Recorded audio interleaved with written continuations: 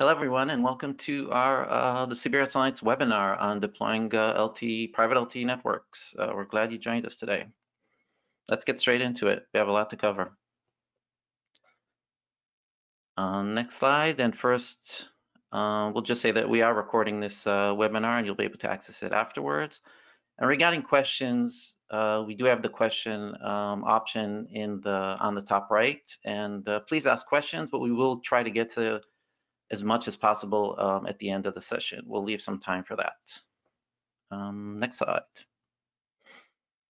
So really quick intros of our speakers today. My name is Oren Binder. I'm the marketing director for the CBRS Alliance, and I've actually been involved with the Alliance from day one. I've been kind of lucky to be there at the right time, at the right place, and involved with CBRS all the way back since 2016. We also have Yusuf Abdullaila, who is from American Tower, from the office of CTO there. A very experienced,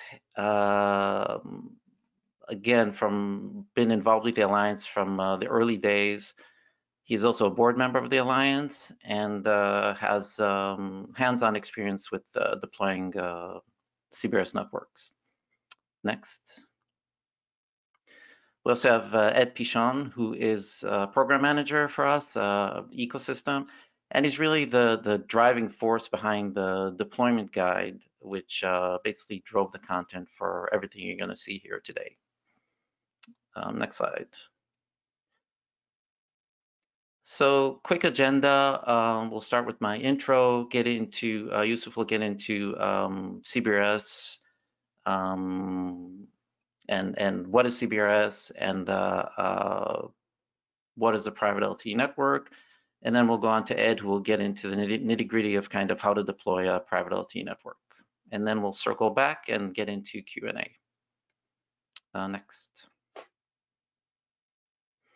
So this is a really brief history of CBRS. A lot has happened in the last 6 years, but this is really just touching the high 100,000 feet kind of top points. Back in 2014, the FCC proposed the three-tier sharing framework. And in 2016, in August, we were 6 companies basically that decided to form the CBRS Alliance and start putting together solutions for this band, for shared spectrum. 3 years later, the FCC approved initial commercial deployments, and we started working again with actual deployments in a limited area. A few months later, and this is kind of the big milestone, January of this year, the band was open for full commercial service, and it was all in GAA, and we'll get to the layers afterwards. And then, as you've probably heard, there was a PAL auction, priority access. That concluded last month. We already know who won and what areas, and we totally expect those to get into service in the upcoming months, where we'll see these PALs being deployed. Next slide. So I mentioned the CBRS Alliance being 6 members in 2016. We have grown significantly. Right now, we've gotten actually to 180.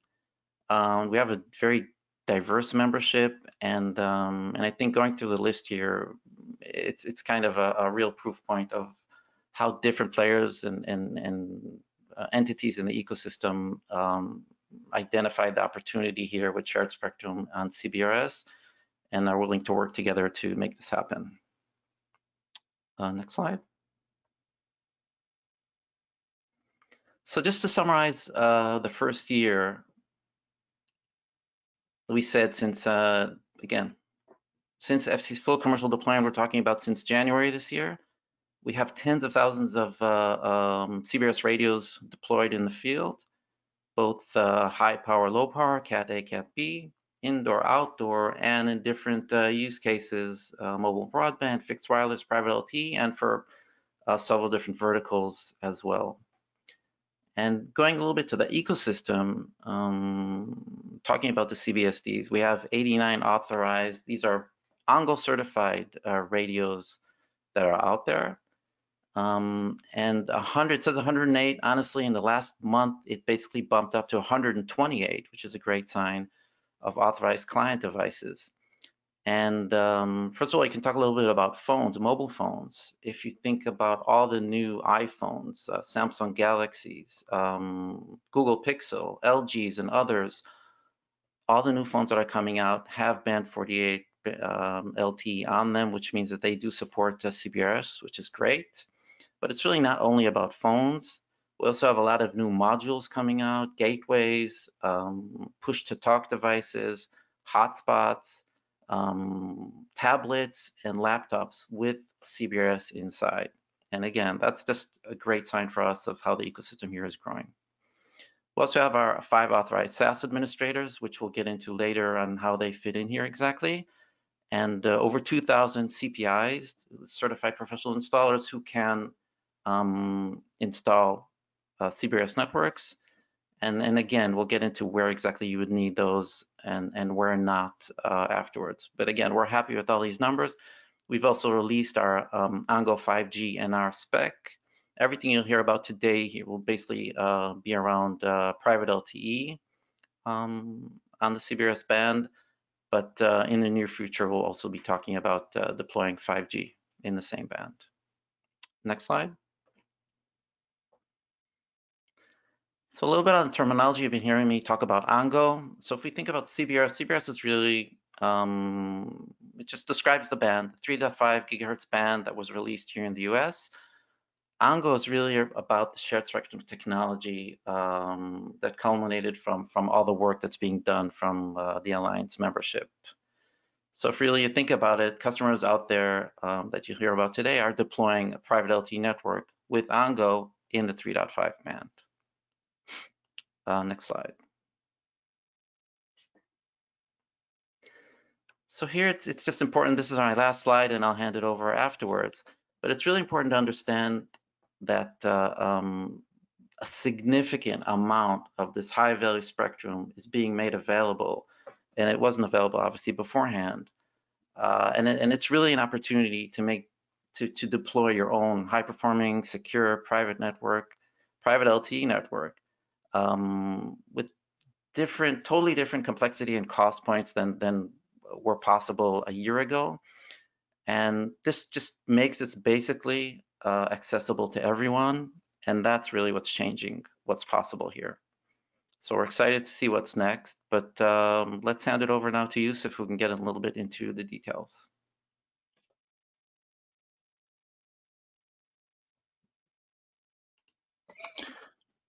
Thank you, Oren. My name is Yusuf Abdullaila, and I'll go over some definition and how do you start with deploying the CBRS, an OnGo private LTE, as well as describe some use cases and give a high overview of the process. Can you go to the next slide? So what is CBRS? As Oren explained, is basically a spectrum. CBRS stands for Citizen Broadband Radio Service, and is a 3-tier paradigm. So this 150 megahertz spectrum that FCC has opened up to use is opening up all the possibilities to deploy the technology that we've been really enjoying, the cellular connectivity. How does that work? So originally, this 150 megahertz spectrum, which is 3.5 gigahertz or band, is known as band 48 in your devices, was used by the military and the Navy and some satellite. So that's tier 1, which we call incumbent. And then there's tier 2, which is called PAL, that stands for Priority Access License. And that's basically a licensed spectrum, about 70 megahertz of the 150. And that's basically been auctioned, and just recently that auction has closed, and some people have bid on that spectrum, and you basically can get up to 7 licenses of 10 megahertz block. Maximum you can bid on was 40 megahertz. So the FCC has announced who won that PAL license segment. Then there's tier 3, which is the general authorized access, and there's 80 megahertz available from 355 to 3700.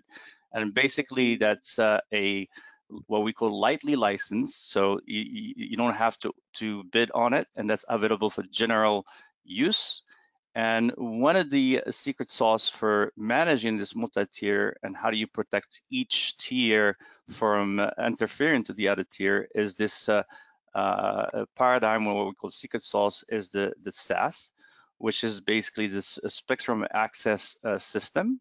And the role of that software is to manage the spectrum and authorize the utilization of the spectrum efficiently.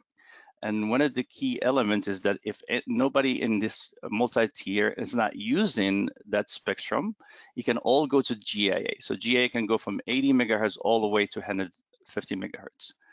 We know that all the wireless connectivity start with the spectrum, and we know how spectrum is scarce. This really is an efficient way to use the spectrum among all different users.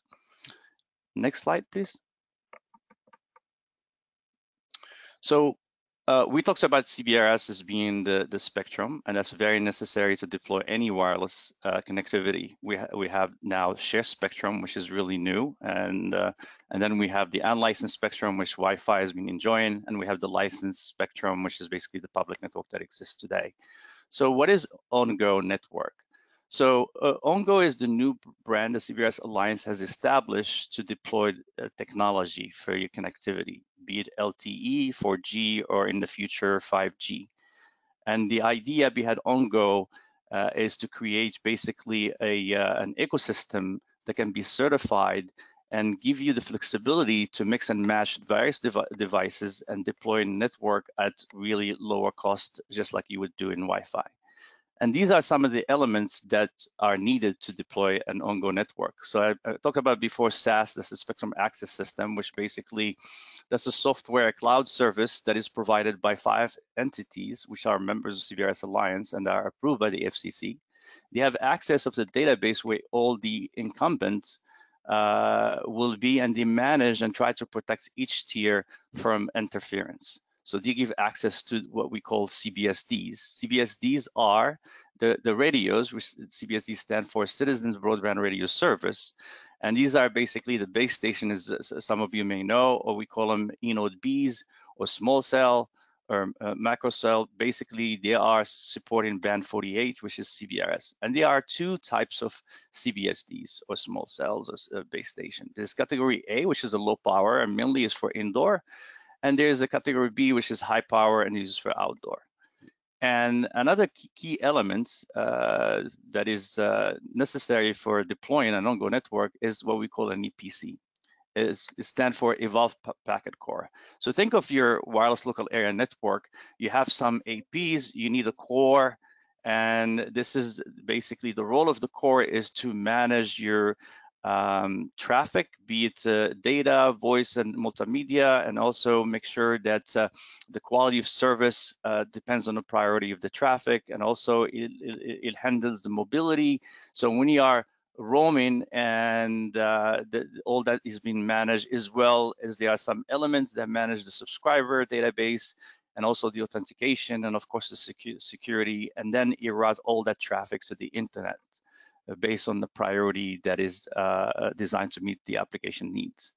And finally, you need end devices. And as Oren mentioned, one of the things that the Alliance had focused on to make sure to enable the adoption of the OnGo LTE using CBRS band is to have a rich ecosystem.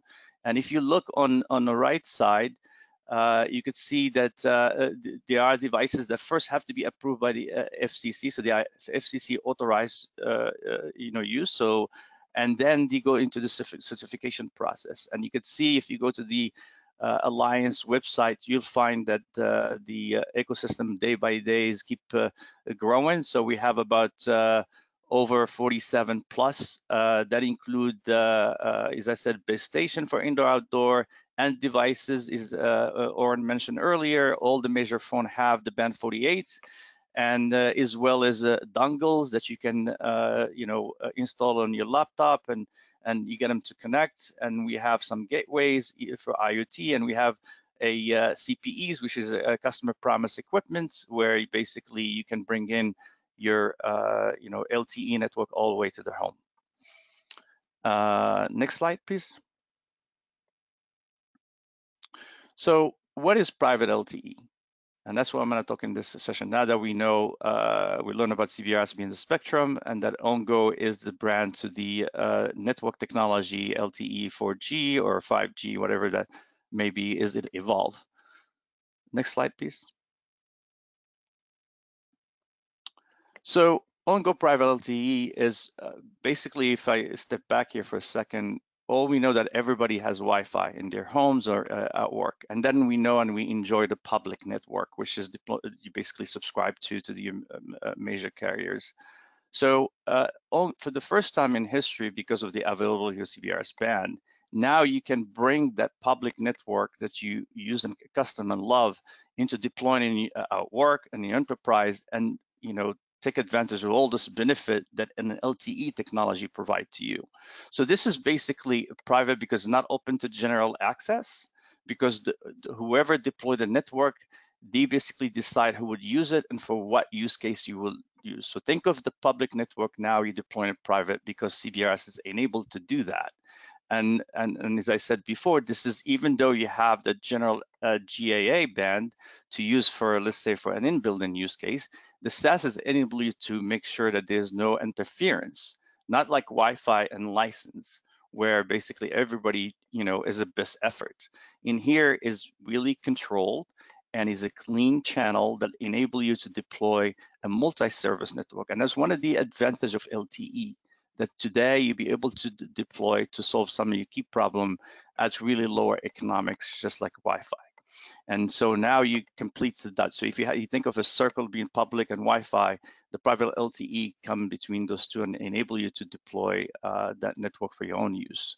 So it can be deployed by any enterprise beside the usual suspects.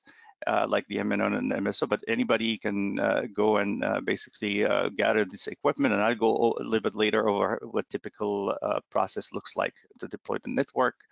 And then one of the advantages of LTE is inherently being secure. So even though you have that band 48 on your phone and you go to, let's say, a mall that have an OnGo private network, is not automatically you will see it. You have to provision what we call a SIM. That's a subscriber identity module that is in your phone. So typically when you buy a phone, you need to have a SIM that is provided by your carrier. In this case, this could be a service that the enterprise can give to the employee or provide to their customer. So now when they get into that network, they can enjoy basically a clean LTE network for their own use. And there are a lot of use cases which I'm going to cover a little bit. I hinted earlier about security and surveillance. There are, for example, if you go to casinos or some, high security environments, you won't see an IP camera running on Wi-Fi. It's always connected via fiber or an Ethernet cable. So this gives the ability to take that camera with some devices part of the ecosystem and convert an IP to an LTE camera. And now you can expand that security system that you have. But also there's other use cases like employee safety. So you can use like push to talk on that band, because every network has a capacity limitation, and so you can create a private channel that you communicate basically with the employee or facility manager. And as we move into Industry 4.0 and automation in manufacturing, or some very sophisticated application like robot and autonomous vehicle or AGV for the manufacturer, they rely a lot on mobility. And this is inherent in an LTE technology, and that's some of the use cases that can be enabled with private LTE. Next slide, please. So here's a picture that illustrates basically what I just said earlier. So if you look at this diagram, we're talking about CBRS, which is basically cell, either outdoor or indoor. So this may look similar to some of you guys deploying a Wi-Fi network. So you need an AP or a base station. That's what we call CBSD. And you need basically some cabling. I'm not going to go over that. It's like standard cabling that you do LTE. So you may have basically Ethernet or fiber. And you need some switches or router, access switches and some core switches. And then what is new here is the evolved packet core. And that's I talked about before, and that's basically what managed the network and optimized the network for different traffic and routed to the internet, as well as managing basically the mobility. And what is new with CBRS is basically, as I mentioned before, SAS, which manage basically the spectrum efficiently so that make sure everybody take advantage of that spectrum and it's clean. And more importantly, that when nobody in that tier, like let's say PAL or the incumbent not using it, the people in GAA tier, they can inherit the rest of the spectrum, and now they have 150 megahertz of that spectrum. And then you have the UE devices. As I talk about, there's the CPEs, where you can basically turn any of your cameras or current devices in point of sale to leverage and use over the LTE, as well as your smartphone are already here, and you have tablets. We have some gateways that already can communicate as a backhaul via CBRS OnGo LTE, and now you can basically, for let's say you have an area that is remote and you have no way to reach connectivity, and there's no backhaul. This is an easy and quick way at really low TCO, where you can stand up that same network that you have, and now in a remote area you can do IoT gateway for various smart application, be it smart parking or some smart security or energy and what have you. So there are many options that we offer to the ecosystem device that exists today. But the nice thing, as I said earlier, the LTE is inherently secure. It solves a lot of mobility and is a technology that is offer you multi-services. And what I mean by that, even if you use like an end device, you want to basically give priority to voice, which is voice over LTE. You can create QoS. You can add, for example, new application like AR, VR, and prioritize that network to make sure that the customer experience is enhanced. And this is one of the advantages that LTE has over other wireless local area network. Next slide, please. So before OnGo was here, what did OnGo solve? So as I mentioned before, the only two wireless technology you had is Wi-Fi, I mean, for your own personal use, and also the public. Now, this is the first time you'll be able to do private LTE. And some of the challenges that exist is that there was no spectrum available. You either had unlicensed, unlicensed. So, and also there was no hardware for you to deploy that. So most of the hardware that existed, those small cell or base station, were for license. And so basically, if you have to deploy something, you don't have the license to deploy that. So you'll likely have to purchase the network through the public, which predominantly today, if you go to the large public venue, what's being deployed today is DAS, distributed service, and that's a license that basically the MNO will deploy for those facilities, because there's a need that meets the ROI. And then, of course, the end devices, and today you get to enjoy with OnGo to the ecosystem partner different devices, as I talked about earlier. And then the network infrastructure, network operation. One of the goals of the OnGo LTE private network is the ease of deployment and also of management. So when you're ready to deploy this network, you'll find it that is similar to in terms of ease of deployment and management like Wi-Fi. And that was basically the goal of how to leverage that CBRS spend to deploy a network that is easy to deploy and at lower economic. And one of the final points I want to mention here, if you go and visit, for example, a stadium, and as people bring BYOD devices, and DAS is a neutral host service where people get to enjoy their cellular connectivity. Is a stadium, for example, one of the way that they recover that investment, they want to be able to engage with their fan and enhance that experience. So they typically will do it over Wi-Fi. This is for the first time in history if they deploy that private LTE network. They'll be to gather data on insights on their customer, how they use a network, and now they'll be able to provide really bespoke or customized marketing to enhance that experience. But not only that, that data could be extremely useful even for the some of the application. For example, if you have a player, they can generate different biometric or data such that they can transmit over the private LTE, and they can leverage that data to provide different applications. And so all these challenges have been really solved by the private LTE. Next slide, please. So some of the questions are, why do I need to deploy private LTE? Well, if I talked and hinted before, So different enterprise and industry vertical have a gap in their wireless solution. I said you either have public or Wi-Fi, and there are some applications that are necessary that private LTE fill in that gap. So for in-building, I mentioned, for example, more today, if you look at education, everybody's studying from home. You need that reliable communication that is secure for data keeping, for example. Today, when Wi-Fi is loaded, I mean, even in my house today, everybody's studying from home, you can see degradation in performance. This is in terms of having a robust, high performance network. LTE is definitely a superior technology, and you're able to do that with private networks. So it's consistent. And similarly, if you get into application, like as I mentioned, in industry, where you're doing robot, one of the key criteria is consistent low latency. And this is what LTE is known for. And with OnGo private LTE is that's able to do. And then I will mention about mobility, which is inherent, and because we constantly are on the go and moving around, we make sure that we carry our communication seamlessly. And as I talked about earlier, if you go into hospital or healthcare or military or any one of these and you're doing some financial transactions, security is really critical. For example, I talked about points of sale earlier. Points of sale, there are some standard compliance by the credit card, which is called, for example, PCI standards.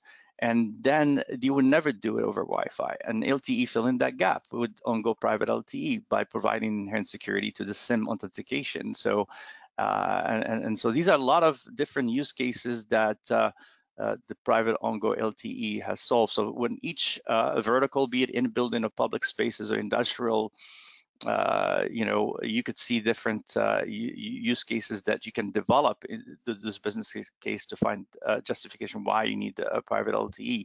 Another use case I like to mention, which I hinted before, is about how do you provide customer experience, because customer experience impact the churn, and hence has an impact on your revenue. So having AR, VR to, for example, when you go to a stadium and try to do transfer that fan to have that immersive experience, you need that low latency, and LTE, OnGo private LTE will enable that. Next slide, please. So finally, was the business case. As I mentioned, and I hinted this before, one of the advantages of using private LTE is that a lot of the customer, being enterprise or large public venue, you want to basically solve their problem, and I showed basically some of the use cases that solve some of those gaps that exist today. And the other one is how do they help them generate revenue? This is basically the economics of deployment private LTE are really optimize your capex and opex, and also by enhancing the customer experience to lower the churn, hence saving basically the cost of deployments and lowering both the capex and opex. Next slide, please. All right, so how do you, first thing you want to start with the business case and what is the use case for a particular vertical. So we talk about smart building. What are some of the use cases that you would deploy to justify the deployment of private LTE? If you take a lot of these buildings, for example, they have lead glass with the public network will not penetrate, and they cannot even do a voice call. So this could be a use case. This is an ROI for the property owner because they will lose tenants because they cannot provide a cellular connectivity. And so you start looking at what, since you have the use case, now you develop the business case, and you justify the ROI of the investments. Then you start looking at and doing assessment and figure out if you're developing basically a cellular connectivity or smart building application, what type of IoT and how many sensors you would need. And then you start also looking at the type of data you need to collect and what kind of services.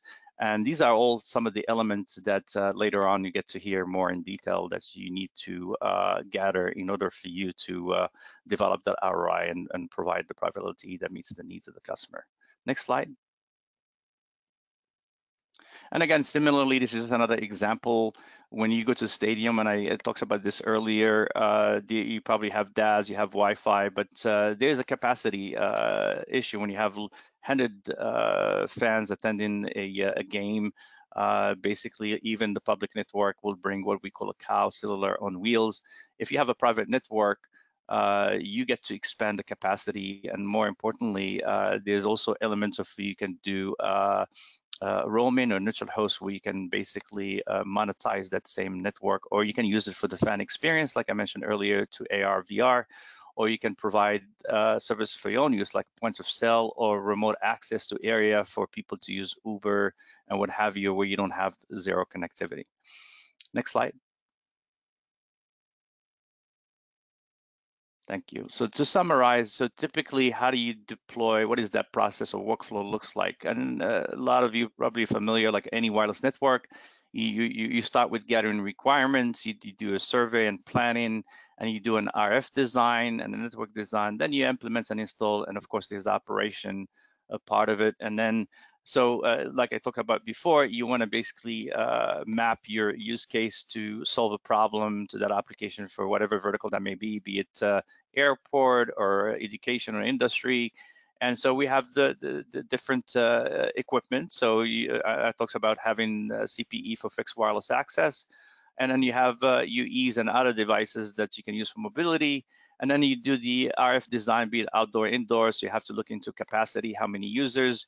You have to also look at, is this a coverage, capacity, or both? And then there's the radio access network, which if it's an outdoor-indoor combination, then you select the right baseband product. This is outdoor category A for indoor, or category B for outdoor. And then that talks about evolved packet core. And that's basically, there's different ways to deploy this, where you can split the user plane from the data plane. Depends on the use case that you deploy. If it's you want to keep the data local to the application because to some low latency, but also there's some economics that can help you when you deploy the EPC. You keep it on the cloud, or you put it in the server at the location, or you make it distributed. And then, of course, after the EPC can enable you to interface to all the packet data network to provide all different applications, be it VoLTE or data analytic. And finally, there's what we call the OSS, BSS for both operation and business services that you would provide.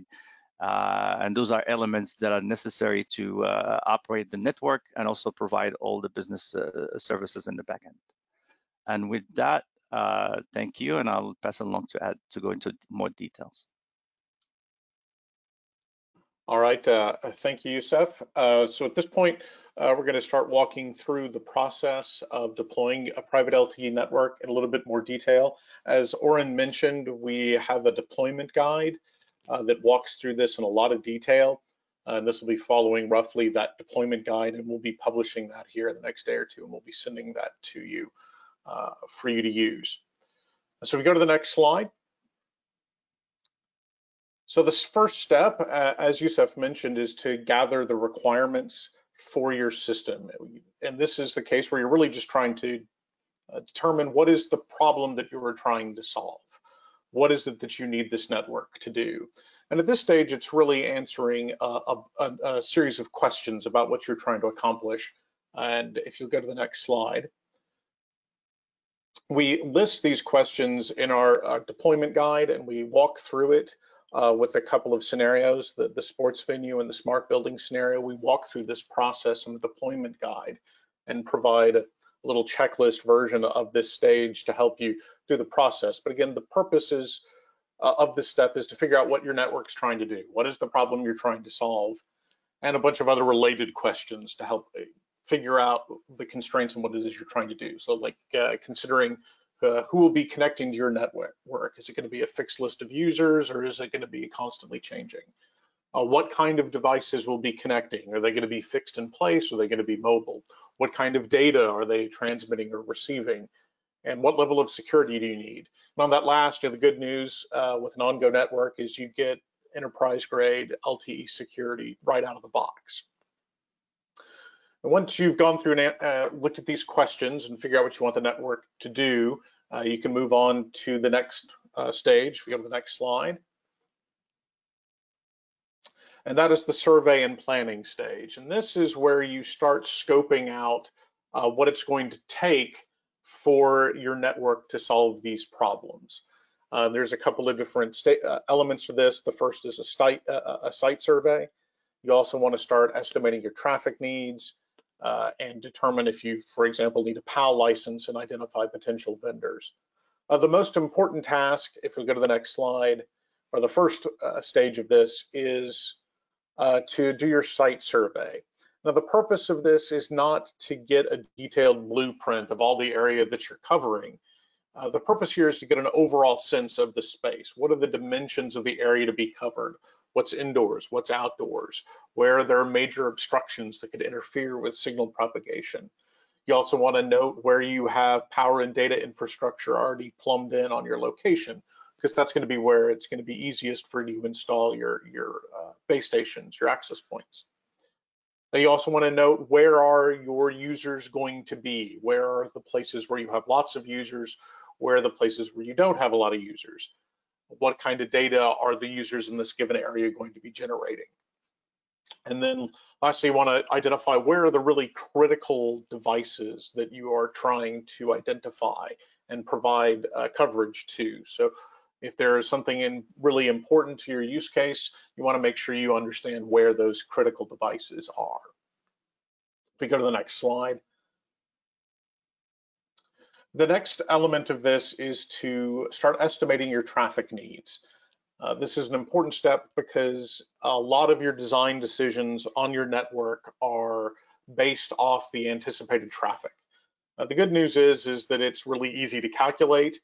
You figure out what kind of data traffic, what the source of data traffic is going to be per user, and you multiply it by the number of users that are in a given area. And we list here some typical data rates. For a voice call, the data rate's really quite low. It's on 12 kilobits per second. It's when you start trying to transmit video that your data rates go way up from 2.5 megabits per second at 480p all the way up to 25 megabits if you're trying to do 4K HD.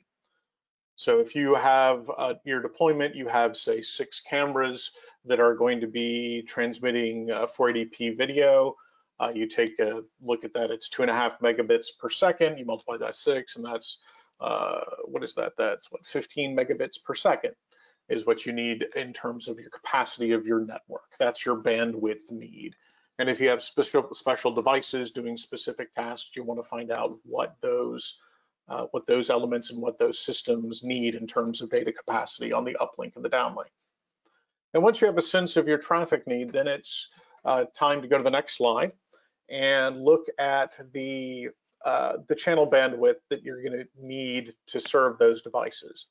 Now, calculating the capacity of an LTE system, it's a fairly complex set of calculations. Fortunately, there's a bunch of online tools that can do these calculations for you.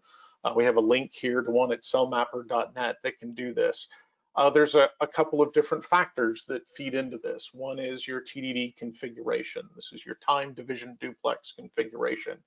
LTE in the CBRS band is in a TDD mode, which means different time slots are allocated for the base station to transmit, while other slots are allocated for the user equipment, the devices, the mobile phones to transmit.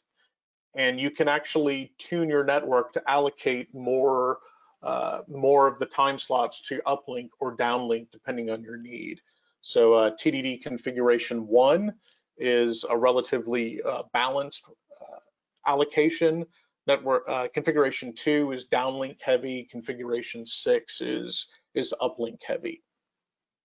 In addition to the TDD config, you also need to consider the channel bandwidth. As was mentioned by Oren and Youssef, the standard in the CBRS band is a 10 megahertz channel, and LTE plays quite happily at 10 megahertz. And you can see here listed on this chart at TDD config 1, the kind of bandwidth you can get at 10 megahertz. But you can also ask for multiple channels and use multiple channels. LTE really likes to sit at 20 megahertz. You can end up using 2 channels, or if you have access to even more channels, you can do something called carrier aggregation. So you can take even more channel, allocate more bandwidth to your system if you need it. There's also the issue of modulation, and I don't want to go into the details on that, but basically, the better your signal is, the closer you are to the base station, you can go to a higher data rate modulation, which will increase your bandwidth.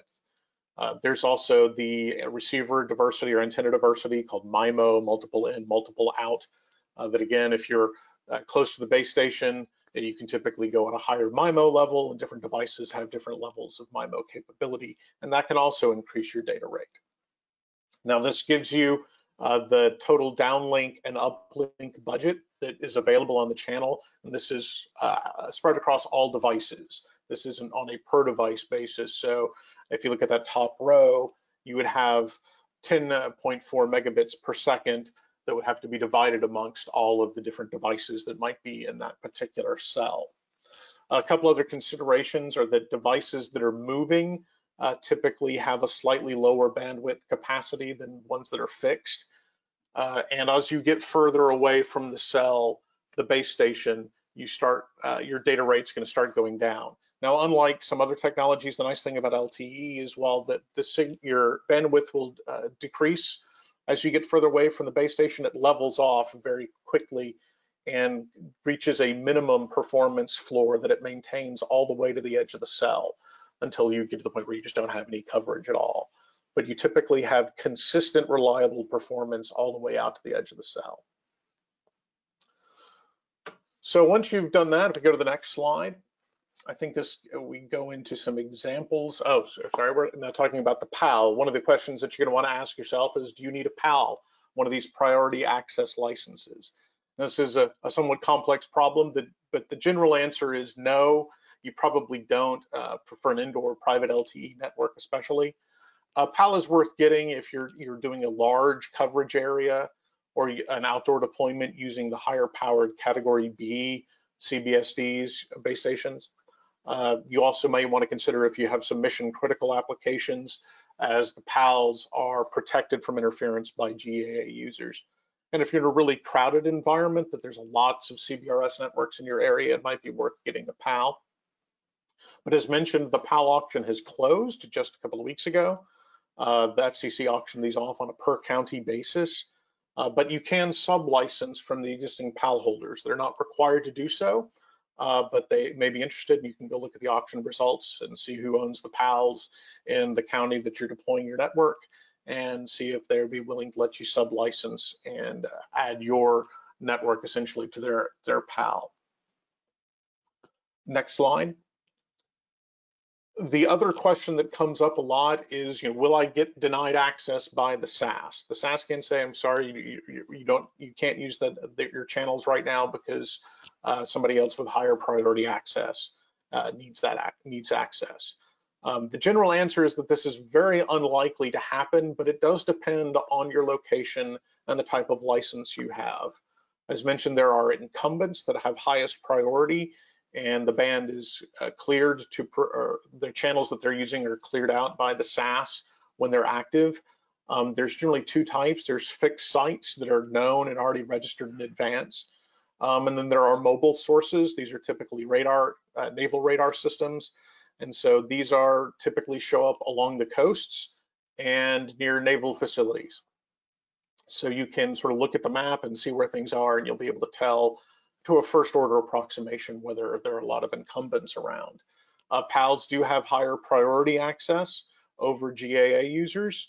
However, as mentioned, the majority of the band is actually reserved for GAA users. So even in a location, a county where all the PALs are currently active, the majority of the band is open for GAA users. To get really specific details and gives a sense of the numbers, you can talk to the SASs. They will be able to provide information for your location about incumbents in the area, other GAA users, and that kind of thing. Next slide. The other thing you need to do is you also need to get some identifiers that we manage from the network. These are used to help make sure your network doesn't interfere with other networks and operates correctly. And you can get them from the Alliance by emailing at the address here. There's a small fee and we'll give you the identifiers you need. You'll also need an MC block number. This is part of the numbers that are put on the SIM cards, or the USIMs or eSIMs that are in devices. You get those from the US MC administrator. And there's a link here. They have a form specifically for CBRS networks, and they can provide you an MC block number, and that's useful. I think it's for 100,000 devices, maybe 10,000, I can't remember which. But you'll need to get that number to support your network. Next slide. The question that comes up is then, when do you want to use OnGo? When is the right OnGo going to be the right solution for your problem? There's lots of different technologies you could use. The places where OnGo typically has a good advantage, where LTE really shines, there's cases where you have lots of devices on your network that you need to control. LTE is really good at handling large numbers of devices, and it'll give them consistent access to the network and to network resources on a controlled basis. Even when you have lots of devices, they'll all be able to get on and get at service. LTE is also really great at mobility. So if you have moving devices, LTE's handovers between access points are great.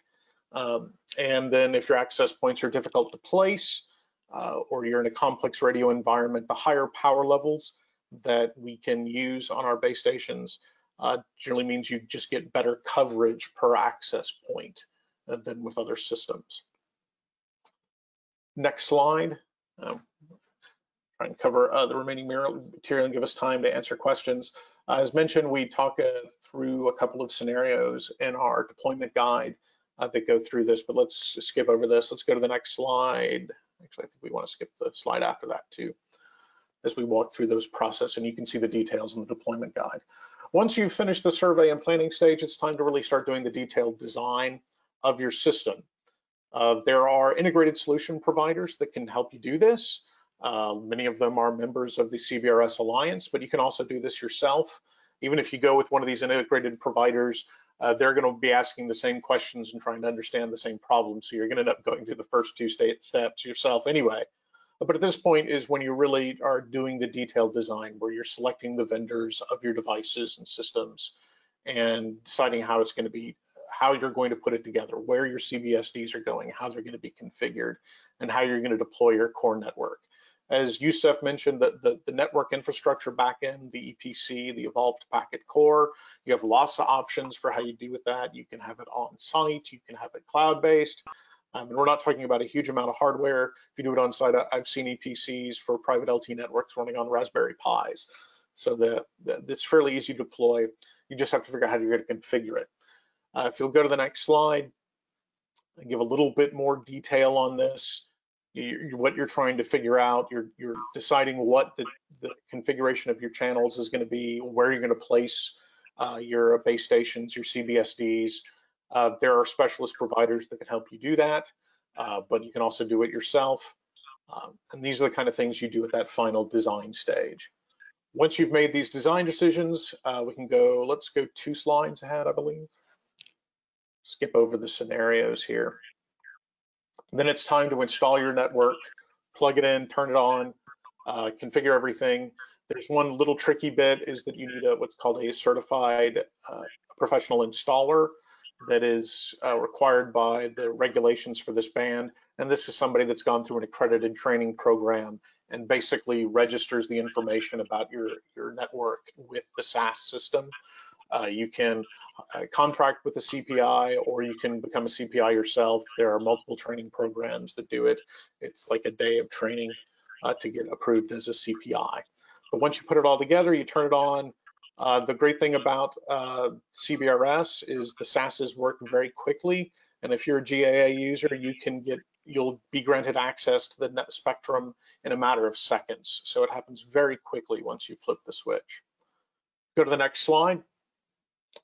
Once you've finished installing and turned it on, it's now time to operate. And this is where you start looking at things like your KPIs, your key performance indicators, the metrics you want to use to track the effectiveness and performance of your network, and define the alarms and alerts that alert your IT people that something needs to be addressed, or if there's an issue to be fixed.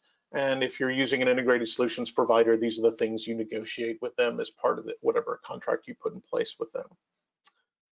But that comes to the end of my section. Again, we have a lot more detail on this in our deployment guide. We'll be sending that in the next couple of days. It'll give you a lot more information and a lot more detail on this. If we go to the next slide, I just want to repeat Oren and Yusef's statement. You know, the great thing about this, the opening of the CBRS band and the advances in the LTE systems, it's now made it possible to deploy private LTE, where it really just was not practical to do before. And we're really looking forward to seeing what people do with these technologies and the kind of things you're able to make it do. So with that, I think we've entered the question and answer period. So I guess I'm going to be joined by my other panelists. Yeah, and we did get quite a few questions, so I'll start shooting them at both of you. We'll start with the softball. So the question, can a SIM be physical and an eSIM? Do both work? Even I know the answer there. Let's go. Yeah. So that's correct. You see a lot of the phones, have coming up with dual SIM, the iPhone, the Pixel.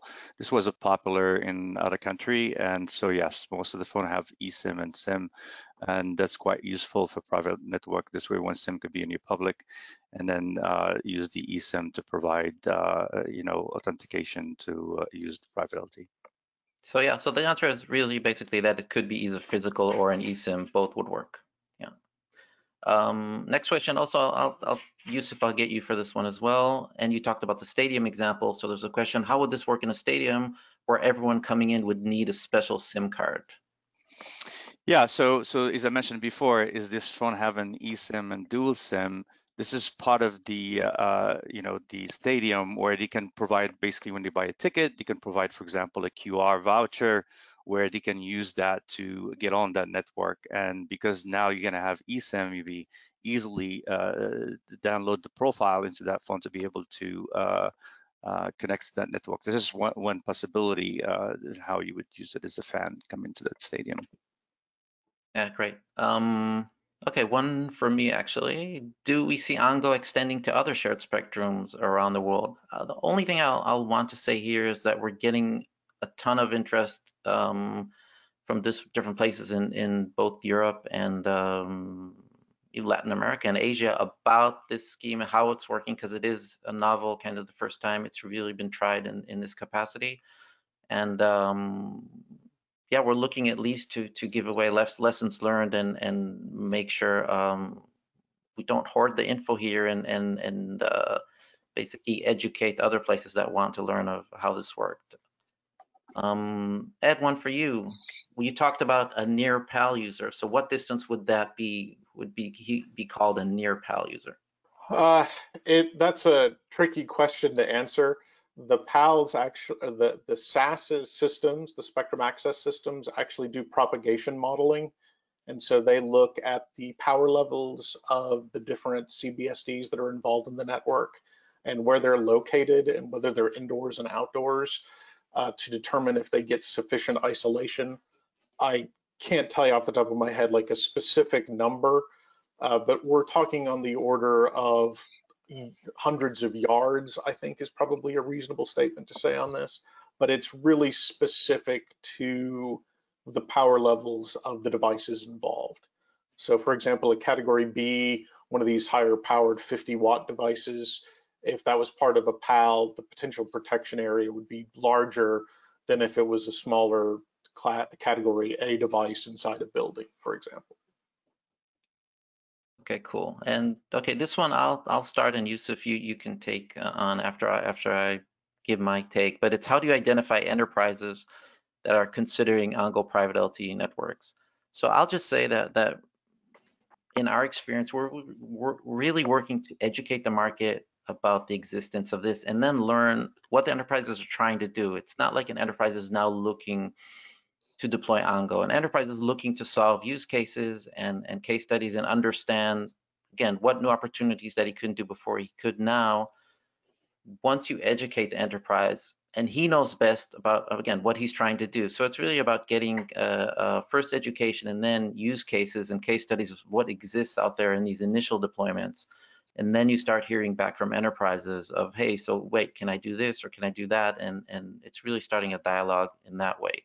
Yusuf, you have experience firsthand, obviously, with this. Thank you, Oren. And I agree with what Oren said. And CBRS Alliance have developed a lot of collateral and discussing this use case that solves some of this gap. And you can find a lot of information there. But just to give you some example, I mean, we know the enterprise, especially in buildings that are less than 1 million square foot, they suffer tremendously with having cellular connectivity. For 1 million and above, that problem is solved by DAS.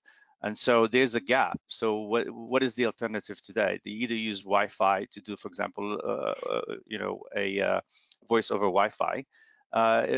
We can, it's a bridge, but then they still suffer from the cellular connectivity.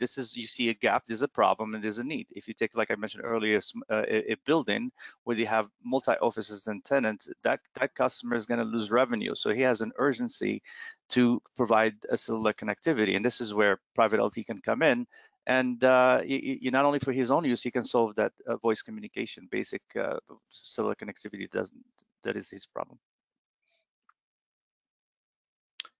Good. I'm just running through. We're getting a lot of questions, but let me throw one more. This one would go to Ed. Are there specific companies that will help with SIM management? I think you started to cover that. Yeah, you could expand on it a little bit. Yeah, there are a number of companies that support SIM management. Some of them are members of the Alliance, but there are multiple different firms that provide management tools, both in terms of hardware and software management systems to keep track of your devices. I can't name any specific ones, but there are a bunch out there. You look at our member list and do some quick Googling, you should be able to find plenty of options. Yeah, I'm glad you didn't mention it, but yeah, get us in trouble here. Yusuf, how does this connectivity work with utility poles and streetlights for a city?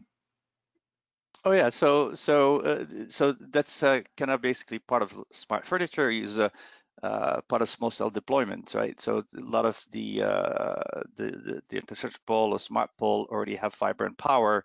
So this is just like an outdoor deployment. So we deploy especially for capacity enhancements in urban area. You'll deploy the high power and you try to enhance capacity by providing, for example, a neutral host solution. So if you are a neutral host provider, integrator, even smart city that can provide connectivity for their own use for smart transportation or other smart city application, you can also provide capacity augmentation to that private network and generate revenue to recover some of the investments. So that's basically one of the use cases. Okay, we'll get into a couple more. This one, I'm not sure. The question is, which CBRS small cells support IoT? Example, LTE Cat M1 devices. So I'm not sure the small cells should support IoT, but maybe you could expand a little bit onto, yeah. So basically, Cat-M and narrowband IoT, these are standard protocol, part of the LTE evolution. I think because CBRS today is TDD, and most of what we see today, IoT is going to be in the next release. I think it came in 15, but today the CBRS Alliance, at least in the network working group, is not supported today. But eventually, as part of having that network, it will evolve to support narrowband IoT as part of that LTE evolution standard. So you'll support both Cat-M and narrowband IoT without needing a gateway. But just to expand on that, I mean, which I highlighted earlier, today there are other gateway that provide other protocol like LoRaWAN and Zigbee or Z-Wave that basically using that band 48 to backhaul, because a lot of these gateways for IoT, they need redundant connectivity. And one way to provide redundant connectivity beside having, like a wired or Wi-Fi, or maybe use GSM or LTE to public network, you can start using CBRS private LTE. To have a redundant connectivity. Okay, and maybe the last one we have a few more, but a few things I wanted to say here because we're getting questions about the slides. The recording, the slides, the deployment guide will all be made available and sent out to everybody who registered for this webinar. So you'll have all of that. And the last question, I mean, and again, we got a few here, is when, if at all, do you expect CBRS equipment to be available for small office business deployment at reasonable price points? I can start with that and say that I'm already seeing a lot of initiatives from vendors dropping price points and again, maybe a little bit of coverage, but for small offices, I expect we're looking at months now that you will start to see solutions out there that are targeted towards the smaller. This is not a solution for only for Manhattan skyscrapers or stadiums. This, like I said, within months, if not even today, you have solutions targeted. And I'll even go out on a limb and say that the prices are getting closer and closer to Wi-Fi prices. I don't know, Yusuf, if you want to add anything there while we finish off. I would agree with you totally. I mean, like any new technology, the price start a little bit higher, but the drop is the penetration increase. There's more deployment, and next generation of the product goes down. But already we've done some studies you can find on CBRS Alliance, which shows the economic already is close to Wi-Fi today, and I wouldn't be surprised in the near future that it'll be almost equal economics.